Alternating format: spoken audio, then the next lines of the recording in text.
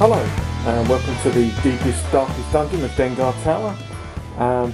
This is not your ever lovable host Brad Harmer Barnes, this is in fact Dave the Bloke, and we're going to be talking about indie superheroes.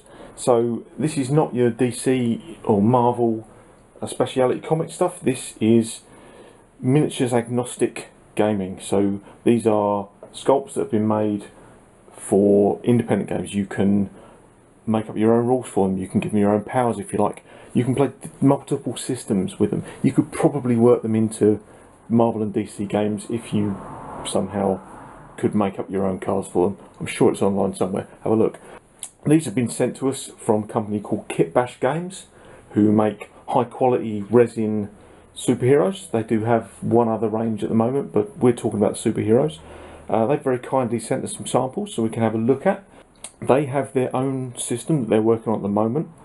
These ones come with cards, and the cards allow you to play two different systems. One of them is called Super Mission Force, which I personally have a book for because I've played this before. So this, you see, is available online to download, or you can get a hardback. I always prefer the hardback myself. Let's have a closer look at some of these miniatures and see what we can come up with. So we have the two teams. So the good guys are called the Vindicators, and this is the captain of the Vindicators, the leader. There we go, look at that. This is Professor Quantum. That's a nice sculpt. That's pretty funky. So he comes with two cards, one of them for Super Mission Force, there, like that, with all the information to play the game on there. Yes, Super Mission Force. You also get one for a game called Pulp City. Now I don't know this one, I don't play it, but again it's one of those miniatures agnostic games where you can create your own characters for the game. You don't have to take what you're given, you can just make it up as you go along. So also in the Vindicators we have Cowl. We have, let's have a look at this one. This is Enrage. It's a really nice miniature. So not at all based on a miniature from a very expensive IP. Not at all. No. Let's have a look at his card. Enrage. He's blue. He's not green at all.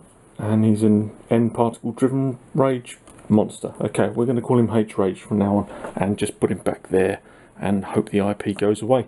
Let's have another note. So we have Lightning Bug. Don't use a rubbish old camera to film stuff, kids. It doesn't work. Okay, so this is Lightning Bug. There's another nice sculpt. There's buns of steel there. There you go. Yeah, less said about that IP the better. Let's put that down. Okay, so we have one multi-part miniature on this. You can see. So this is the Arrow, and you've got a leg and arm. You've got a glue on there.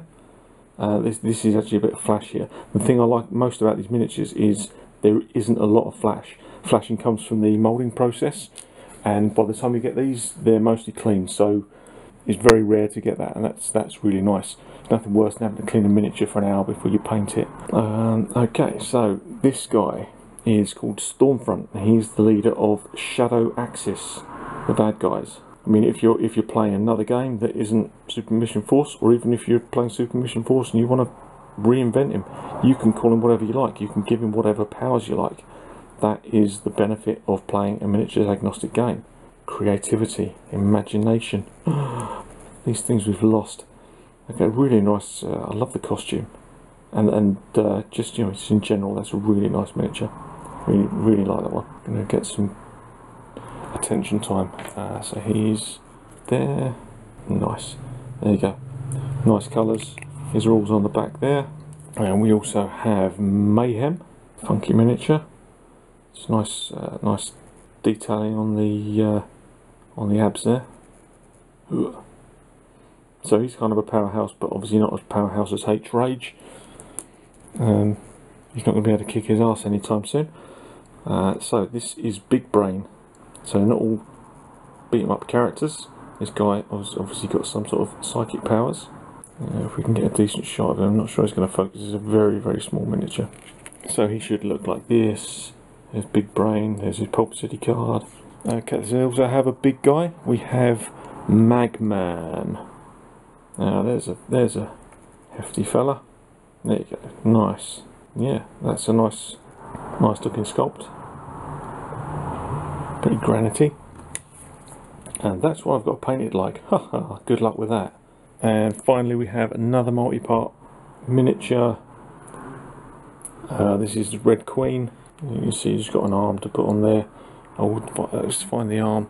Show you how tiny this is. Ray. Yeah. Tiny. Look how tiny that is. It's there. Okay, yeah, so that's mini. But I have to say the socket that it goes in is quite well defined, so actually putting them together shouldn't be too much of a problem, which is nice. Okay, so we've just got a couple more bits to show you. So this is Icebreakers. We haven't got a card for this guy, and he's a fairly new release. We can get a focus on him. Again, look at that sculpt. That is superb. Really tidy. Really nice looking miniature. I like that. So going to look forward to getting that one on the table. So hopefully we can get some paint on them. We can start getting them to look a bit like this. This is another one from the range, but this is from my personal collection. Will he focus? There he is. So we'll try and get them up to this standard and get some pictures up online when they're done. Thanks for watching. Peace out.